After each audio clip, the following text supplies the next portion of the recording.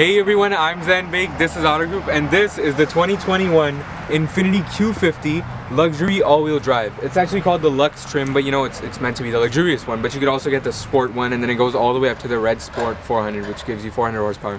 So this particular one has a V6 and it is twin turbocharged, so it makes 300 horsepower and 295 pound-feet of torque, which is right around, you know, the horsepower output of the Lexus IS, for example, but it is still a little behind the BMW 3 Series and the Mercedes C43, I guess, you know.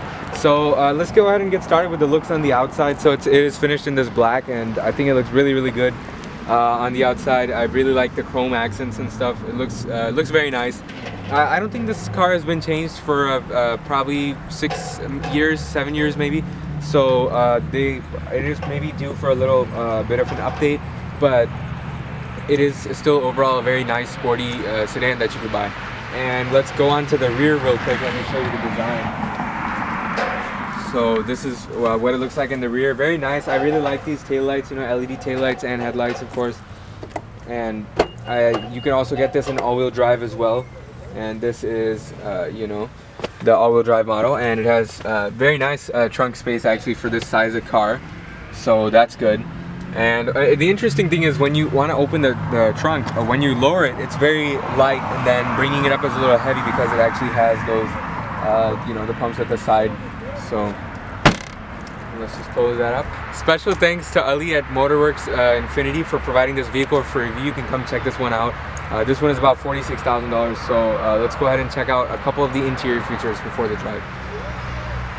Alright, so for the interior, the height to get in is pretty easy, obviously, for this car, and of course you have powered seats for your ease of access. It's not difficult at all.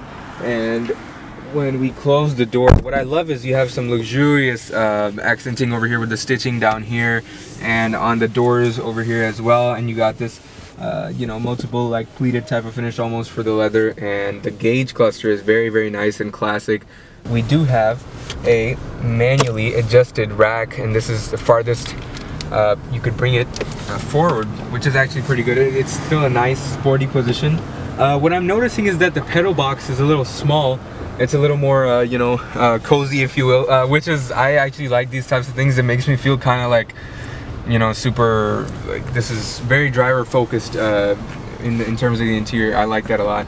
And this does have a two-tone, you know, interior, so it has your kind of like, this is a macchiato beige type of headliner at the top, you know, with your fabric, the tight fabric material on here. So what I really like is the material quality over here for you know, controlling your infotainment system. And you do have a double screen setup, so let me show you that real quick. You got the bottom screen with a bunch of controls, got some climate controls on the side, you know, pretty nicely done with that, and you could turn those down pretty easily. Then you got your, over here, your phone, your info. Let's click on that. You got in-touch services, vehicle, and if we go out of that, you got connections. I think this is for your you know, connecting your Bluetooth and stuff, which is great. And you can also connect Wi-Fi. So you have a rear view camera, obviously that's mandated, and then you have your bird's eye view as well. But you know, if you put it into park, again, it also shows you your front, especially, you know, when you're coming out of parking spots, and it shows you the steering angle as well. These are all really nice, high quality features that we all want in the car, so that's great. And other than that, you do actually have your forward collision assist, and you have your blind spot assist and lane assist and emergency assist, so that's great. I think actually forward assist is okay, that's your radar cruise control. They just call it forward assist, so that's really nice. And overall, you know, the layout of looking out of this car is pretty good. There's pretty decent visibility, and in the view mirror as well, it's pretty well done. Let's go ahead and sit in the back real quick and see. Let's see how I fit in the back. So I'm gonna try to stay behind myself. This is set to where I'm sitting, and I'm about 6'2" or 6'3", so yeah, I actually can maybe fit my legs, but it's not exactly for super tall people. So this is, yeah, this is not really, but at least the headroom is pretty good. And let's go ahead and check out this. You got your armrest as well, with some cup holders. So, and you got some climate control vents over here, and I believe you also have a USB outlet and a micro USB, so well done Infiniti with that. Okay, so getting started with the drive, we're starting in standard mode, and what you can immediately notice is that the steering feel is very nice and light in standard, and it's pretty decently accurate as well, and you can hear some of that engine noise right there. Pretty nice and easy, and super effortless feeling brake pedal.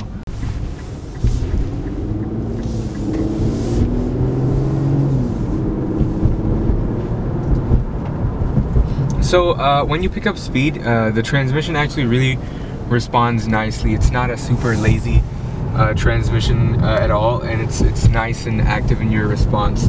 The steering wheel does come really nice and close to you. Maybe for, you know, taller people like us, we want it like half an inch closer maybe.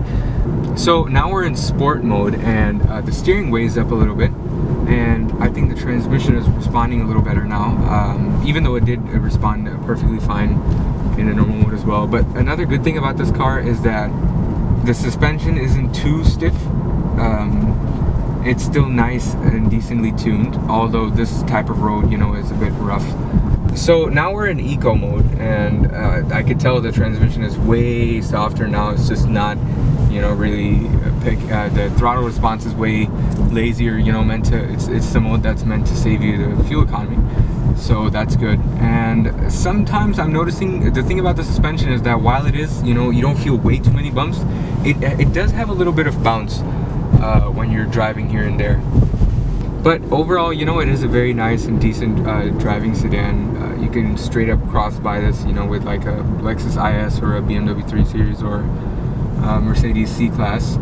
And this is for those drivers who maybe want a bit of a different type of feeling sedan, you know. The materials and quality in this car in terms of the value are really solid, which is good.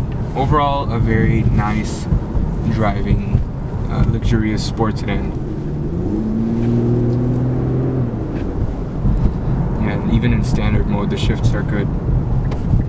So overall, the time with the 2021 Infiniti Q50 luxury all-wheel drive has been pretty interesting, because I didn't expect this much, you know, premium feel from this car, because, you know, the market is mostly shifted towards BMW and Mercedes in terms of, you know, the sports sedan category, and Lexus as well.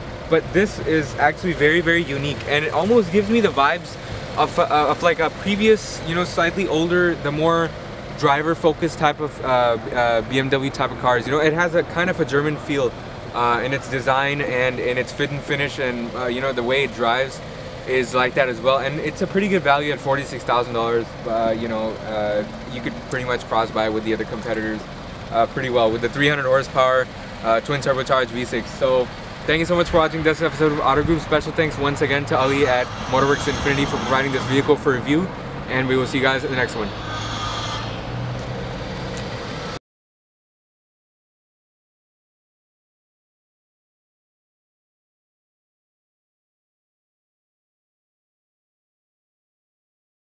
So when you click on the camera button, it gives you, you know, your bird's eye view, which is great, and then it gives you your forward, you know, forward-facing camera. But you could also go to the rear one as well when you click on change view.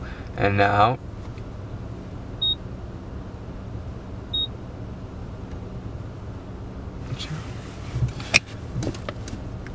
but it does also have your backup camera, and it shows you the